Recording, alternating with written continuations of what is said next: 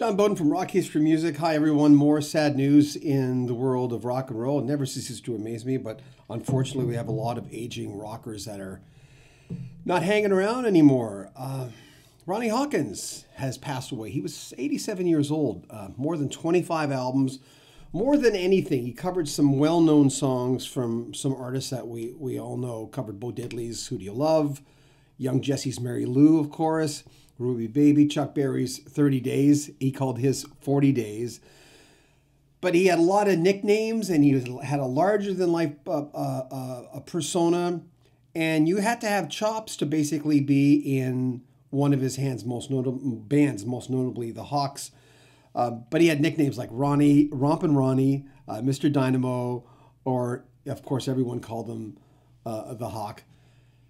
He was a recruiter. He recruited a lot of people onto, got my light showing there. He recruited a lot of the band members from the band before they were the band. But one thing I'd forgotten from the 80s, because we used to do a lot of things on Ronnie Hawkins in the 80s when I first got into radio, and that was Roy Buchanan, who as well has passed away, was an early member of his band. Pat Travers as well, because he ran into Pat after he moved to Canada, and he saw him playing, and he went, "Hey man, why don't you join my band?" Of course, Pat Travers went on to do amazing things as well. But like I said, most notably, members of the band, Robbie Robertson, Levon Helm, Rick Danko, Richard Manuel, Garth Hudson. When John Lennon and Yoko Ono were doing their peace sit-in, he invited them over to spend some time with him too. They were promoting the world peace. In the 70s, like I said, in the 70s, he noticed Pat Travers after he moved to Canada.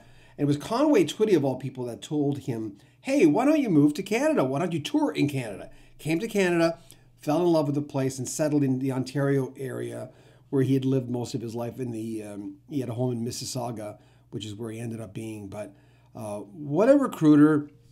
A lot of the great musicians did that. Miles Davis was famous for bringing people in his band, some amazing players. But Ronnie Hawkins did the same thing, and I ran into a lot of players. Greg Godovitz is one guy from the band Goddo, who was a close friend of him. And in order to play with Ronnie Hawkins' band, it was like a boot camp. And Ronnie wasn't always there, but there was a boot camp where basically you had to tie your shoelaces, cross your T's, dot your I's to basically get into this band.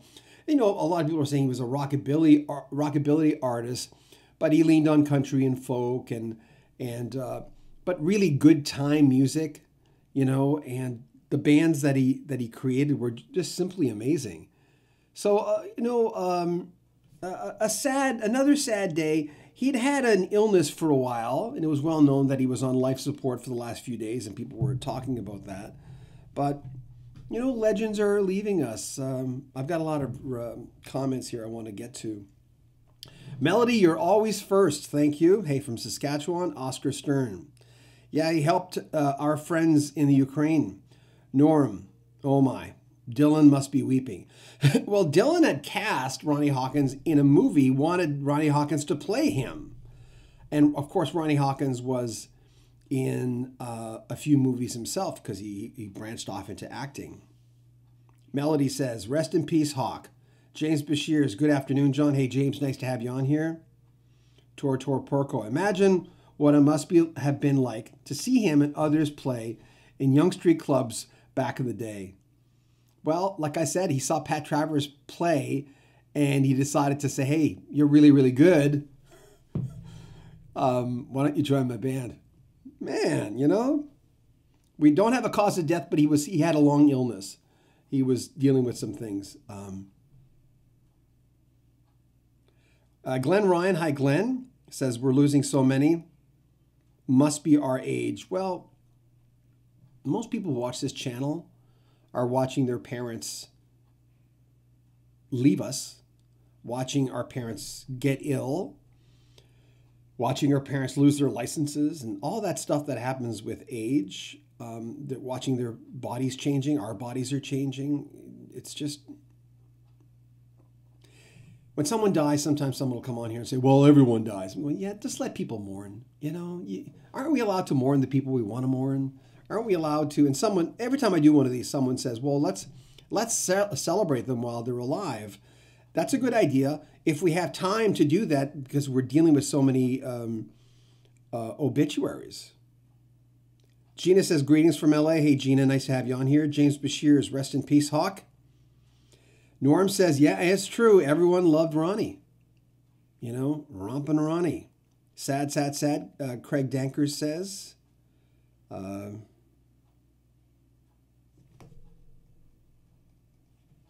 Okay, this person's going to be blocked from the channel. Hold on. Sorry, guys.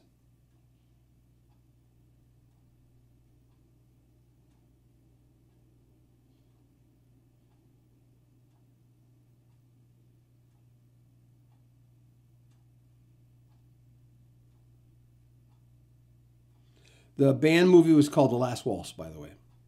That's what you're asking? Yeah, and he was on there as well.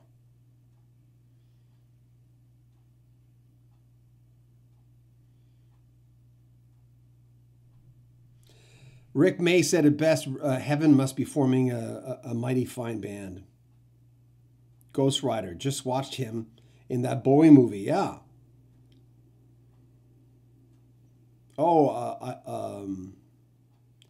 Oh, in the band movie, yeah. Not Bowie movie, band movie. By the way, that's cold brew.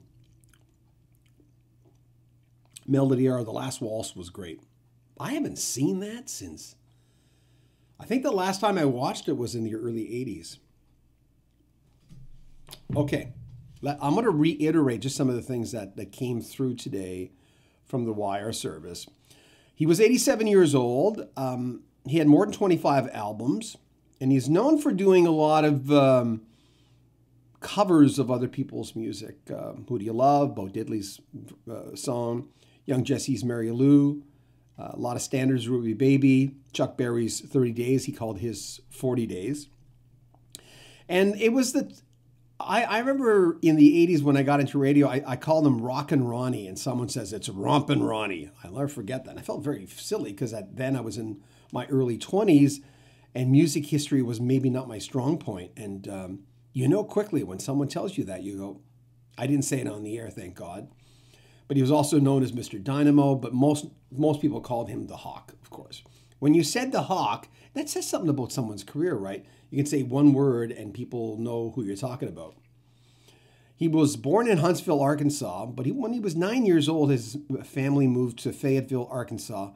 And then after Conway Twitty came up to him and said, hey man, have you toured Canada? You should try touring Canada. He was an American, but fell in love with Canada and ended up ultimately landing in the Mississauga, Ontario area. And he had a place there where you'd go and audition.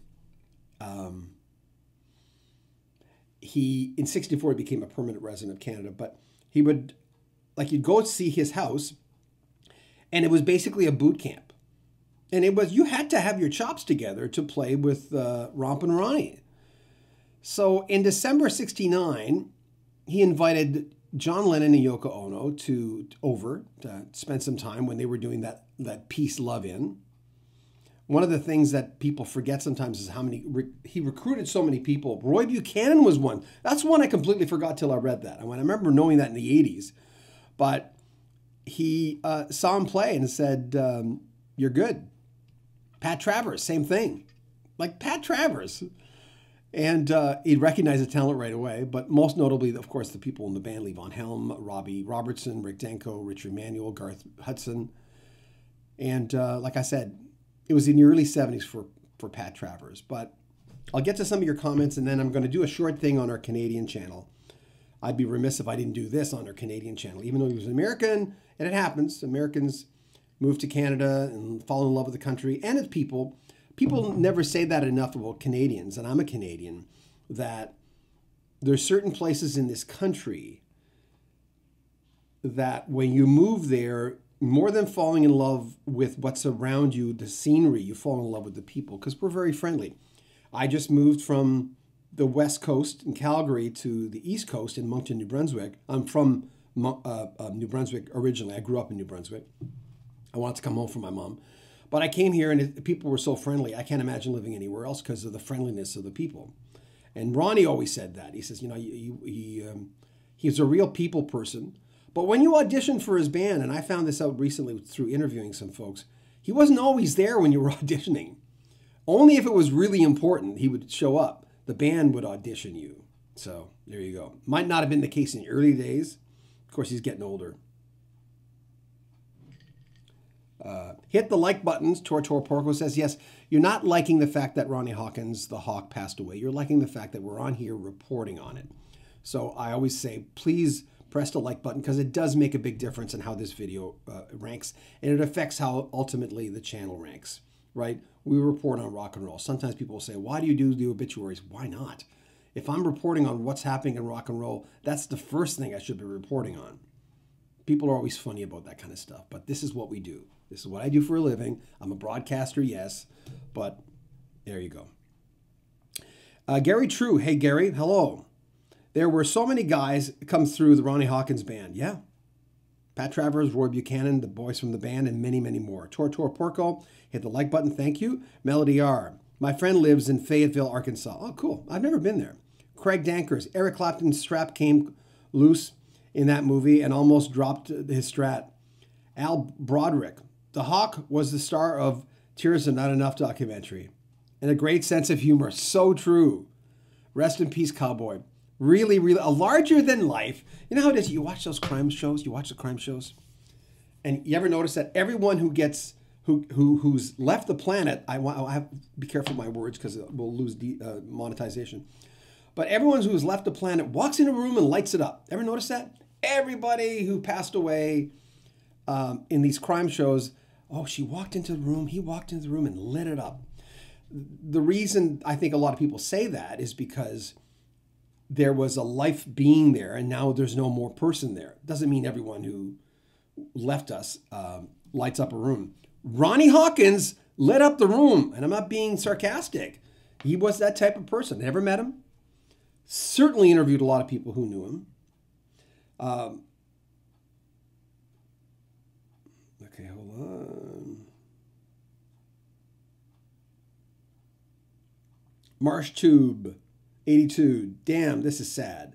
I don't know how to say your new username. Ronnie Hawkins and the Hawks. Sad to see Ronnie go. Only Robbie Robertson and Garth Hudson are still with us. Yeah, true. Melody R. Shared it on my Facebook group in Arkansas. Thank you very much. I appreciate that. Gediminas. Robbie Robertson's book Testimony is a great read. Details history of Ronnie and the Hawks. Thank you very much. Another sad loss, John Adams. Thank you, everyone, for coming on here. I think it's important for, if anyone wants to share any stories on Ronnie Hawkins, he certainly was, I think Greg Godovitz told me this from Goddo, and he knew him quite well, that you were, if you met Ronnie, oh, I don't want to sneeze, sorry. I have sneezing fits. If you met Ronnie Hawkins, you'd never forget it. He's just one of those guys. You know what I mean? And I think it was Greg again who told me that when you talked to him, he was there with you, man. So may he rest in peace. 87 years old. That's a good life for someone who lived a rock and roll. You know, was there all the way. My dad passed away at 87 years old. Oh, got my purple Rock History Music Canada t-shirt. Purple's the best color for Rock History Canada. I've got one coming in. I'm still waiting for it. Oh my, someone just said something. Okay. I got rid of that person. Did you see that? Did anybody see? Oh yeah, it's on here, right here. You guys all saw that? Yeah, I don't know why people come on here and spam. Yeah, I don't know why people do that, but anyway, I've got 64 people on here. So if anyone wants to share some stories, especially if you met him or saw him in concert, your impressions, that would be great. When I worked at a station in Edmonton, there was the management, for whatever reason, knew Ronnie. I'm not, but we weren't the format to play Ronnie Hawkins music, but we still did because I think the father of the company we worked for knew him well. So we just played his music a lot. And I was just getting into radio learning formats and going, you can do that? You can play Ronnie Hawkins on here? That's cool. I enjoy the music because it's fun music, right?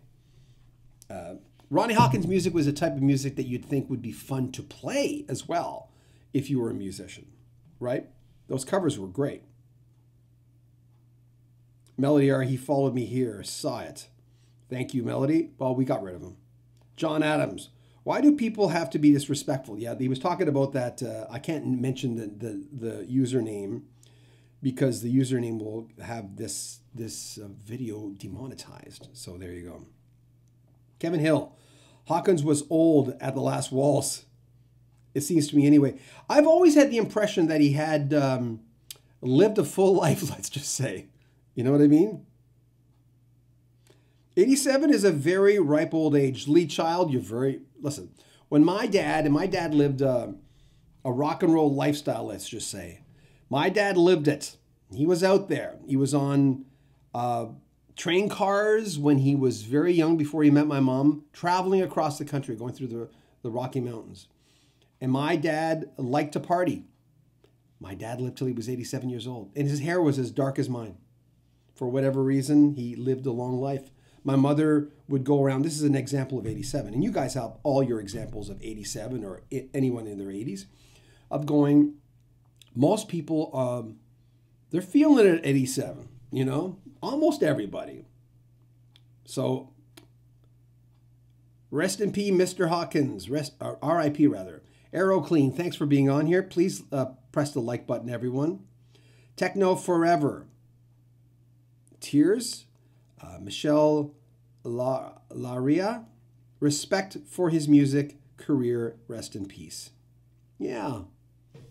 You know, we were doing the obituaries, Alan White this week, where I think at one point we had like 300 people watching and just sort of being in shock of Alan White, the Yes drummer, in case you're not a fan, that he was on there. And if you saw pictures of, and when my brother was sick, by the way, my brother was sick, he said, don't take pictures of me. I don't want any pictures for me to be out there looking like I weigh 80 pounds. He had sarcoma, cancer, and he passed away. And I understood that because there was pictures of Alan White near the end where Alan looked like he weighed 100 pounds. He looked really, really thin because Alan usually have a big round face. He had just one of those big round faces. So he looked very, very frail. So people were, Michael DeRosier, the drummer for Heart, put up a picture. And of course he put a picture up because he was a big fan. And Michael's one of my favorite drummers from the 70s. But I was shocked. I went, that's Alan White? You know, I'd love to get Michael DeRosier on here. But anyway, I'm starting to go off a little off now. So I'm going to reiterate this quickly before we go off the air. Oh, she pronounced it for me. Larayu. Is that it? Larayu? Larayu.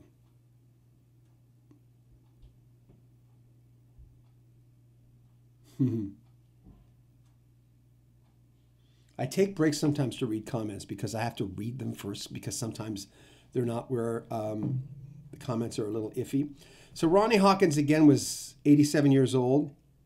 Ronnie Hawkins had a lot of albums, more than 25, but then there were the compilations. And with an artist that's sort of not a gold artist, but for an artist that's been around as long as him, there's always combinations.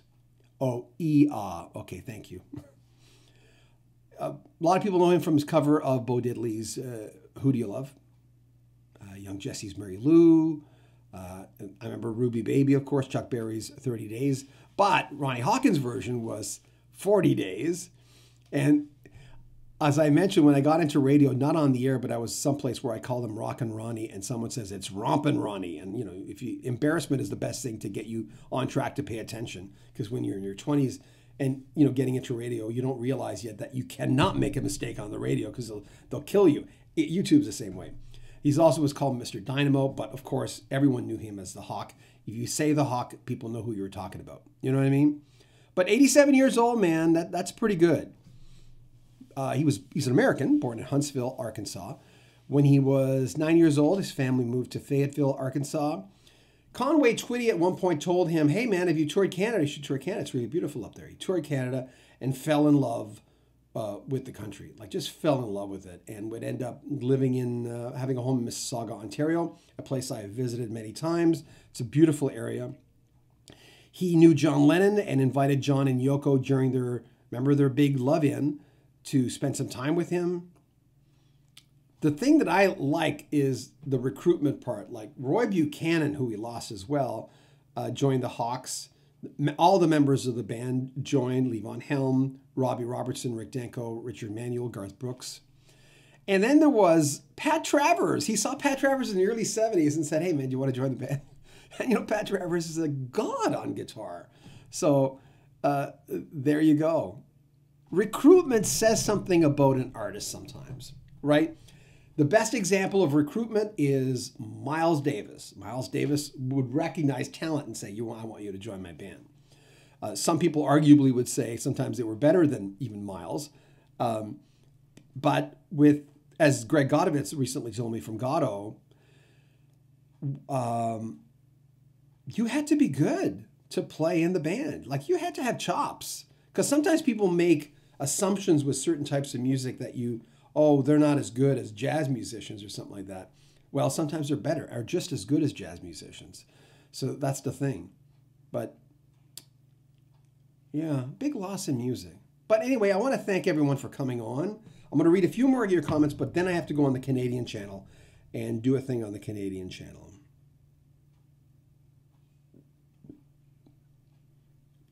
Michelle says, saw also Dr. Hook with Ray Sawyer this day. Oh, cool. With the beard, he looks like Charlie Daniels. Oh, you know what, Michelle? You're right. A lot of people, I remember, I don't know when it was, a lot of people say, we talk about rockers who looked alike. We used to get together, we'd have parties, and we usually go to the person who had a G9000 Sansui receiver and L100 JBL speakers. We had a couple of friends who had both, and we go to their house because they had the best stereos. I never could afford that. Now they're really expensive. I need cold brew today. But yeah, we say rock stars who look alike. That definitely. Charlie Daniels and the Hawk.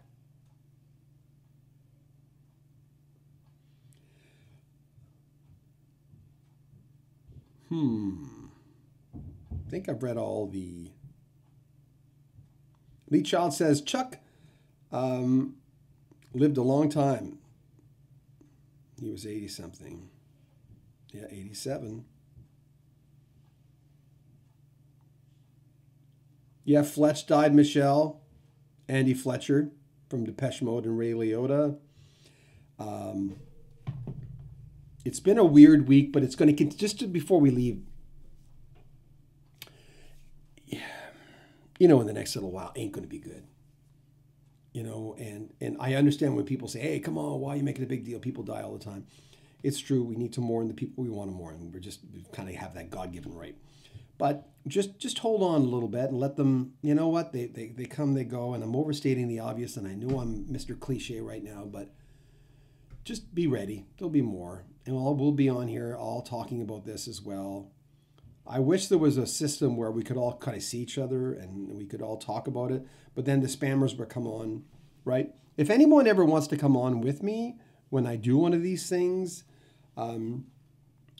we did this before, not for a long time, where we'd have a few people come on and we'd all talk about current events in rock and roll. So there you go. It's John Beaudin at iCloud.com. If you look up in the far right-hand side, there's an About button. You can press that, and my email address is right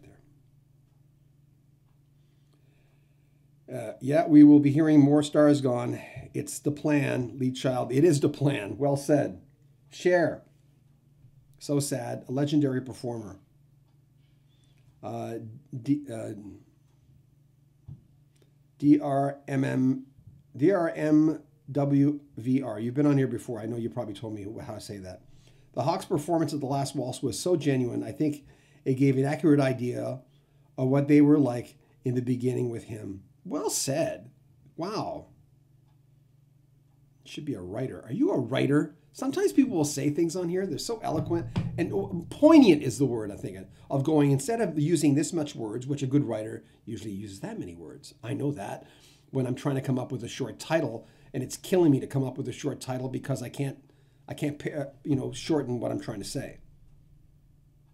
So there you go. Thank you everyone for coming on today. We're going to go on the Canadian channel and do a similar thing, because I'd be remiss if I didn't do something on the Canadian channel. He was an American who ended up living in Canada, in the Mississauga, Ontario. So there you go. Peace, guys. Take care of yourself, okay?